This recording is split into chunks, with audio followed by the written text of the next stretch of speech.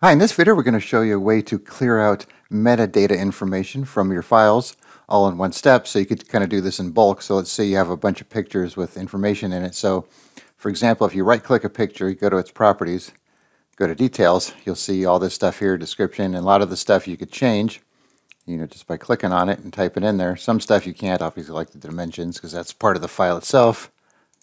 If you want to change the camera model,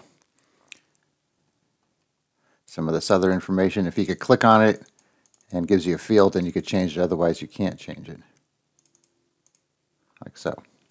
But let's say you don't want all this information. Let's say you're sending these files to somebody and you don't want them to see your personal stuff that you have in there. So what you could do, you could use this program called ExifCleaner. So it's just a download, it's just an executable right here. You just run it, nothing to install. Alright, so let's go back to the properties here real quick. The details, we got the title, the subject, the rating, tags, comments. What else do we got here? And a lot of this stuff, like I said, is built in.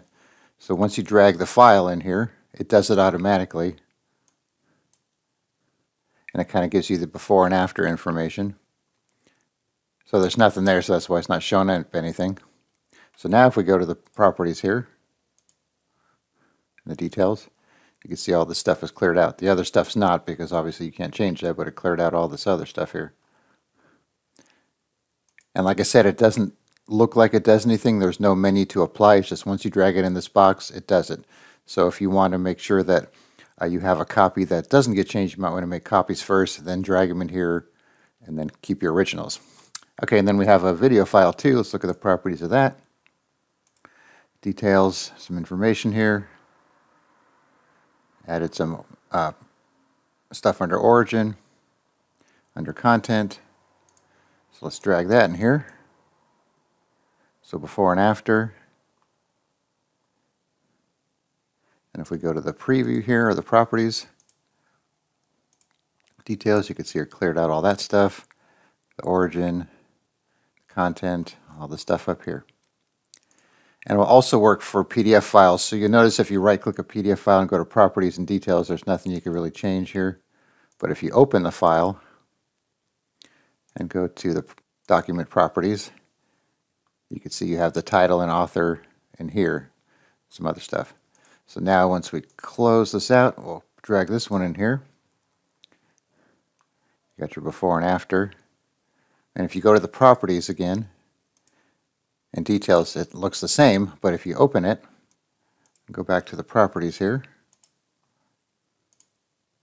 you see that the stuff is cleared out. So it works with videos, images, PDF files. I'm not sure what else it'll work with. I tried it with a Word document and it didn't work. On the website it only mentions PDFs, videos, and photos, so that might be it. So you could try it with other files and see what happens. So like I said, just drag your files in here, it'll apply it automatically, and then kind of give you a before and after kind of summary there. And you could do a bunch at the same time. So let's say we just do this just for fun, even though they've already been done. Like that. But these have already been applied, so nothing's going to change. But you could just do multiple files at once. So I will put a link in the description where you could download it, and then you could try it out for yourself and clear out that metadata. All right, thanks for watching, and be sure to subscribe.